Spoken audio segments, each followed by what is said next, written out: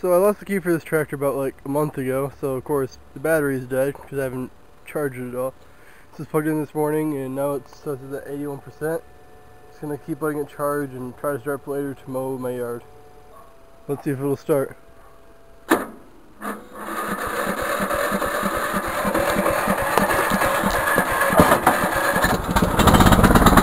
we go. Tractor out, but one of the pulleys in the mower deck is seized up, so I can't mow using it today. So I have to figure out which one's seized up and unseize it.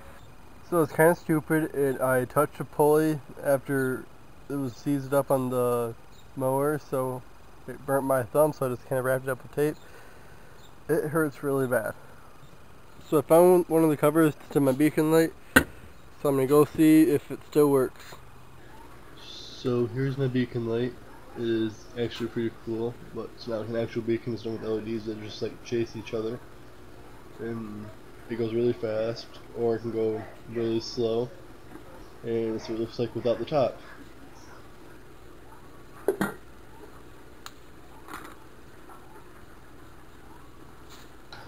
As you can see, there are some LEDs that are burnt out.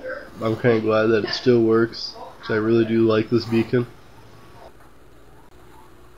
Is it tricking hot yet? No? Okay.